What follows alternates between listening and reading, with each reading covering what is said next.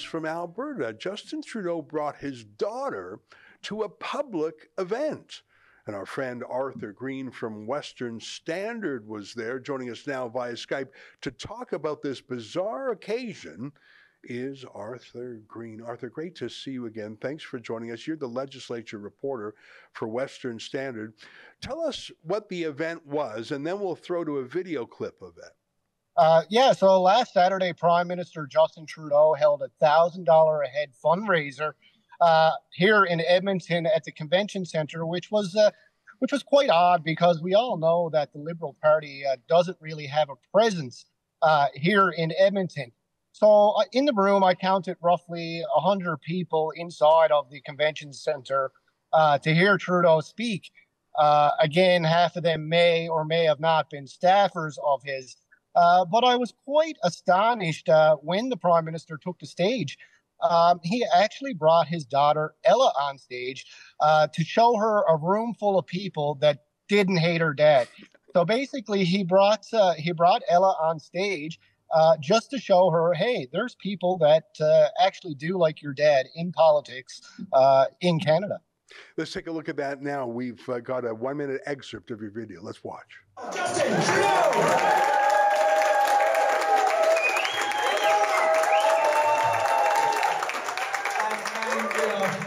And Ella, as here's my daughter, to see just how amazing Liberals are right across the country from coast to coast to coast. Thank you for being here, Ella. There you go. But it is important to be able to ground myself and my kids. And it reminds me why it's so important that we continue to build a positive vision for this country and that we tackle the big challenges we're facing with the goal of solving them. There's far too many people out there in politics who focus on politics as a way or where the goal is just to get elected. And when all you want to do is get elected, it may seem like a really appropriate and responsible strategy to cleverly divide people, to weaponize intolerance, to amplify fear and anxiety, to exploit people's divisions and concerns about the realities that we're facing in a very complicated world. Not so much offer solutions, but offer that echoing back, that amplification of things that people are feeling. And you can mobilize that to get elected. But if you really want, and you're really committed to finding solutions for the great challenges that we're facing, if you want to try and bring people together to build that better future for our kids, for our grandkids, then that's hard work. It's hard work, particularly for Liberals, where we stand ourselves in the middle of the spectrum. And yes, times are tough right now. Times are tough everywhere around the world. And knowing that we have the best debt to GDP ratio and the lowest deficit in the G7 doesn't reassure someone when they're having trouble paying for their groceries. People are struggling. But ask yourselves, what problem was ever solved by making people more fearful? What problem was ever solved by focusing people on laying blame against the federal government, against a certain group of people, against a minority? What problem was ever solved by dividing people rather than bringing them together?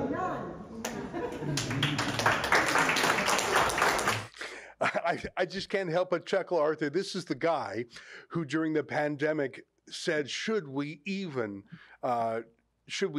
grant civil liberties to the unvaccinated? How dare you unvaccinated expect to sit next to us, the clean people? This is the person who ran an entire political campaign demonizing the other, a minority to be sure. And now he's against demonization. Classic Trudeau. Putting aside that, what do you make of him trotting out his daughter? She's a minor, isn't she? I don't know. I don't remember offhand how old she is, but she's just a teenager, I think. Do you know how old she is? And do you know what's your take on that part of this, his using his daughter as a prop? I have some thoughts, but I'd like to hear yours first.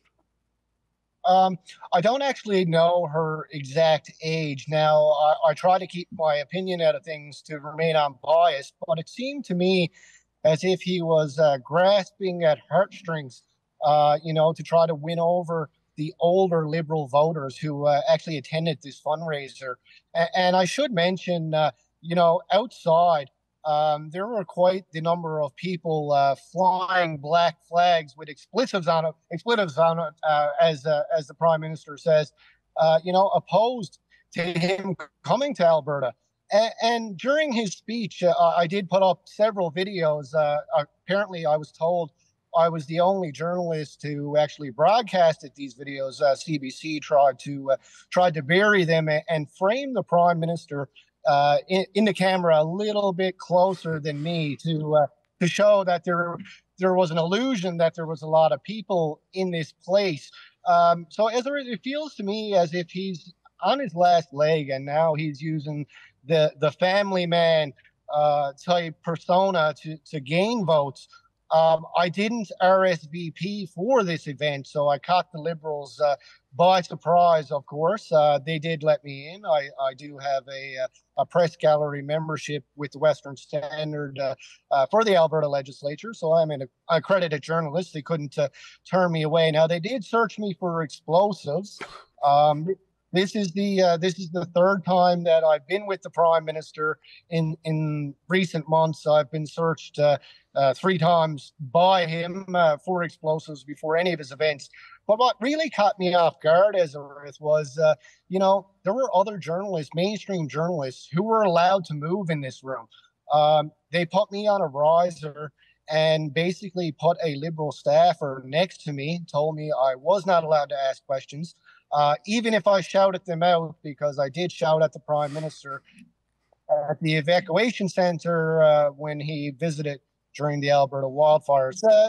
I was taken a little off guard on just treatment. Again, I remain. It kind of peeved me off a little bit.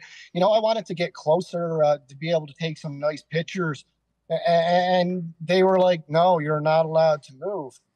While CBC journalists and they roamed the room, and I just thought that was a bit odd. Now, I did have a red T-shirt on because the Western Standard colors are red and white, so I'm not sure if they mistaken me for a Liberal when I first went in there, but it was just quite odd to me as to how I was guarded.